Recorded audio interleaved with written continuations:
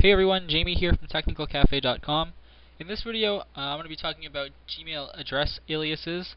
And what that does is it allows you to have, in a way, more than one email address that you can enter while still using the same email address. So let me show you what I mean. I'm going to use this right here as sort of a drawing board, so I'll use large text here. So in Gmail, if you have your email address, let's say it's address@gmail.com. So you have your email address here, and now let's say you want to sign up for a website that you're not sure if it's going to send you spam or not. So instead of giving them your address@gmail.com email address, you can actually create an alias for that address and call it spam or trash or whatever if you're not going to look at it. And you can actually then filter those messages or apply labels to those messages so that it's easier to manage them. So for example, let's say we're going to provide our email address to a website that we think might send us spam.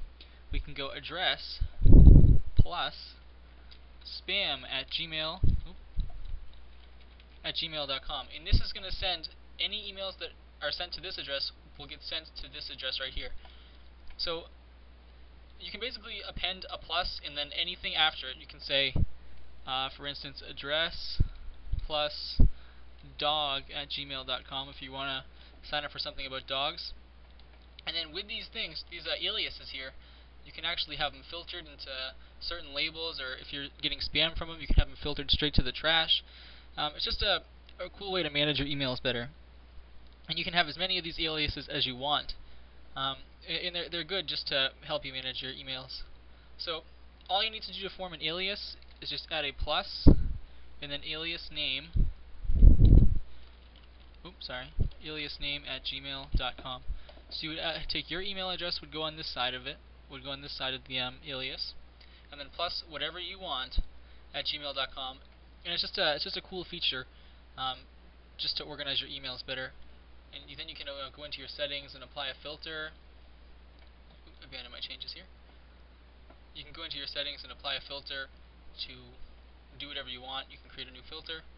It'll take it from whatever email address you're using, and it'll get sent right to wherever you want to send it. And that's just a pretty cool way to do that. So anyway, those are address aliases in Gmail. If you want to see any more tutorials for Gmail or anything like that, please feel free to leave a comment below or send me a YouTube message.